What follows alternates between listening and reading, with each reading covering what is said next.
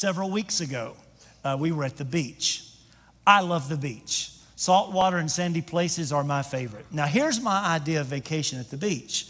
My idea of vacation at the beach is to take a beach chair, put it in the sand, get a book, and sit in that chair and just read with looking out over the ocean. That is my idea. I rarely get into the water. But one day, while we were on vacation, just a few weeks ago, I decided to get up out of my chair and get into the water. There are sharks out there. There's flesh-eating bacteria out there.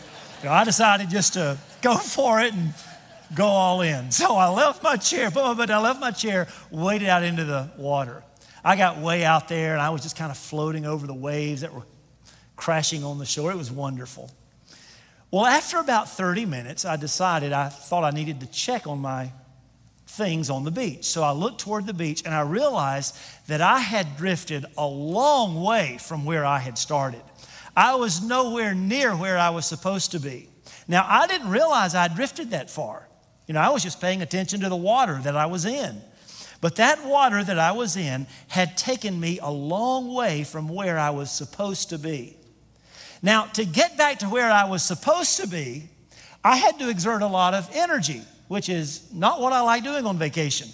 I was swimming against the water trying to get back to where I was supposed to be. And once I got there, here's what I noticed. To stay where I was supposed to be also required effort, because all the time the water was pushing against me, trying to drift me down the coastline. Christian, we live in a culture that is constantly pushing against us, trying to get us off course.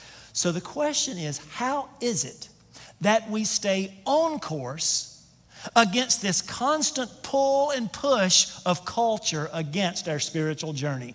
The writer tells us, let us run with perseverance, steadfastness, the race marked out for us, fixing our eyes on Jesus.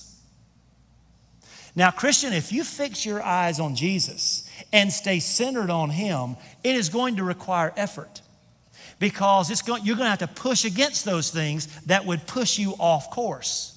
The only way that we can remain steadfast in a culture that would steer us off course is to remain fixed on Jesus, because He is the only one worthy of our gaze, and He is the only one that will keep our path true.